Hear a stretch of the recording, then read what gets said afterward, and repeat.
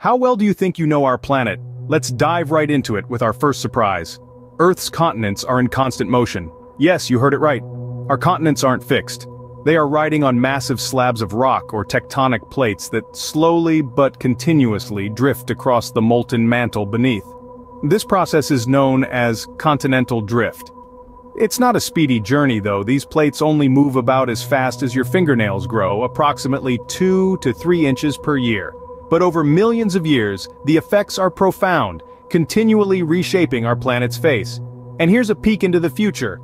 Millions of years from now, these drifting continents will collide once more, forming a brand new supercontinent. Imagine that, a totally different world map. So, next time you look at a world map, remember, it's just a snapshot in time. We all learned about Earth's layers in school, but did you know our planet's core is a boiling liquid metal? Now let's break this down. The Earth's core, the deepest part of our planet, is composed mostly of iron and nickel. These metals have melting points well above 1,000 degrees Celsius. But here's the kicker. The temperature at the center of the Earth is estimated to be around 5,400 degrees Celsius. That's as hot as the surface of the sun. At this scorching temperature, the metals melt and form a sea of liquid metal. The immense pressure, however, keeps it from behaving like the liquids we're familiar with. It's more like a molten metal, swirling and churning deep beneath our feet. This flowing ocean of metal is what generates Earth's magnetic field. So the center of our planet isn't just hot, it's molten hot. Ever heard of a waterfall, underground? Welcome to the cenotes of Mexico. These natural swimming holes are a hidden treasure, formed by the collapse of porous limestone bedrock. This collapse uncovers a secret world of stunning underground waterfalls and crystal-clear pools. But these cenotes are more than just a sight for sore eyes. They hold a significant place in the rich tapestry of Mayan culture. The ancient Mayans revered these cenotes as sacred wells and believed they were portals to speak with the gods. They were also the Mayans' primary source of fresh water, as the Yucatan Peninsula lacks rivers and lakes. So these cenotes were not just geologically significant, but they also played a crucial role in the survival of an entire civilization. Today they continue to captivate us with their beauty and mystery, while reminding us of the intricate and wonderful ways of nature. So remember, not all waterfalls are above ground. Earth's magnetic field, our invisible shield in space, but did you know it's always on the move? Let's take a closer look. Just like our continents, the magnetic poles of our planet are always shifting, albeit at a much slower pace. This movement is due to changes in the flow of molten iron within Earth's outer core. Our magnetic field plays a crucial role in protecting us, acting as a buffer against the solar winds. These are streams of charged particles hurled from the sun which could potentially strip away our atmosphere and make life as we know it impossible. But thanks to this ever-changing magnetic field, we're safe and sound. It's fascinating, isn't it? How even the things we can't see are constantly at work, ensuring our survival on this beautiful planet. So compasses may point north, but that north is a moving target. Lakes are usually calm and serene, but some can explode with deadly force. Meet Lake Nyos and Lake Kivu.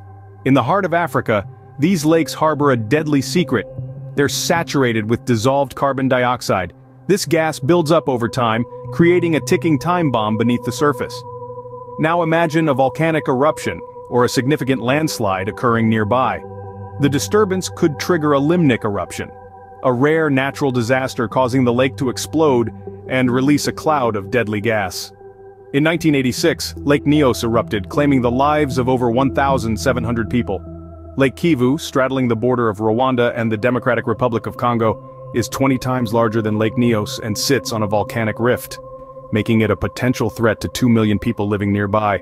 So not all lakes are as peaceful as they seem. Auroras, Earth's own light show, but we're not the only planet with this spectacle.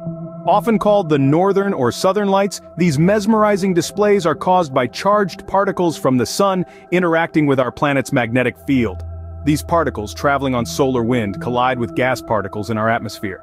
This collision results in a fantastic display of light, the auroras we know and love.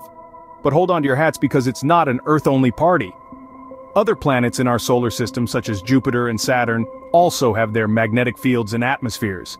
They too receive charged particles from the sun, and, as a result, put on their own aurora shows. These extraterrestrial light displays might look a little different from ours, but they're auroras nonetheless. So, Auroras aren't just Earth's exclusive light show. Dust, it's everywhere, even raining down from space. Yes, you heard right. Among the countless particles that float around us, some have traveled light years across the cosmos to end up in your home.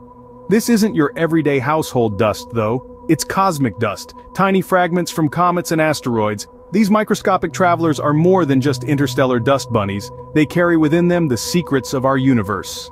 By studying these particles, scientists can unlock clues about the formation and evolution of our solar system, giving us a glimpse into the vast chronicle of cosmic time. These tiny particles, often no larger than a grain of sand, are remnants of celestial bodies that have traversed the unfathomable distances of space. They're a testament to the ever-changing and interconnected nature of our universe. So next time you dust off your bookshelves, remember, some of that dust might be from outer space.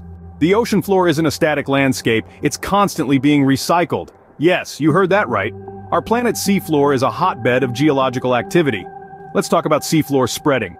This is a process where molten rock or magma erupts through the ocean floor at mid-ocean ridges, the longest mountain range in the world. As the magma cools, it hardens into new crust, pushing the older, cooler crust away.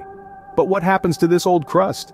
Well, it doesn't just pile up, instead it's pushed towards deep ocean trenches by the movement of tectonic plates.